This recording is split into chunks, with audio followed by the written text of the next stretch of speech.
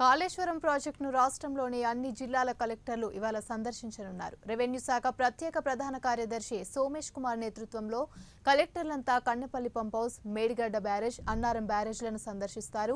Record స్థాయిలో కేవలం 3 ఏళ్లలోనే ఈ బ్యారేజ్లు, పంప్ హౌజ్లు పూర్తయిన నేపథ్యంలో ఈ నిర్మాణాలను చూసి ఇంత వేగంగా పూర్తి కావడంలో ఇంజనీర్ల కృషి, ఏజెన్సీలు పడ్డ శ్రమ, ప్రభుత్వం అందించిన సహకారం, సీఎం నేరుగా లైవ్ కెమెరాలతో పర్యవేక్షించిన తీరును స్వయంగా కలెక్టర్లకు ఇంజనీర్లు వివరించనున్నారు.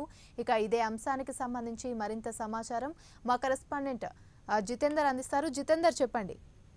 యామిని, తెలంగాణ రాష్ట్రంలో ఉన్నటువంటి 32 జిల్లాలకు సంబంధించినటువంటి కలెక్టర్లు నిన్న వరంగల్ నగరంలో ఉన్నటువంటి ఆ హరిత హోటల్లో బస చేశారు. కాళేశ్వరం ప్రాజెక్టు ఈ 3 సంవత్సరాలలో ఎలా నిర్మించారు, ఇంత వేగవంతంగా పనులు ఏ విధంగా జరిగినాయి అంటే తెలంగాణ రాష్ట్ర ప్రభుత్వం చేపట్టినటువంటి ఈ ప్రతిష్టాత్మకమైనటువంటి ప్రాజెక్టును సీఎం కేసీఆర్ దాన్ని ఆవిష్కరించడం తర్వాత అది తెలంగాణ రాష్ట్రంలోనే దాదాపు అద్భుతంగా పనిచేస్తున్నటువంటి జిల్లా కలెక్టర్లందరూ కూడా ఆ కాళేశ్వరం ప్రాజెక్టును సందర్శించడానికి ఏర్పాట్లు చేసుకున్నారు. నిన్న సాయంత్రం వరంగల్ నగరానికి వచ్చారు. ఈ రోజు ఉదయమే 6:30 వరంగల్ నగరం నుండి కాళేశ్వరం వెళ్లిపోయారు.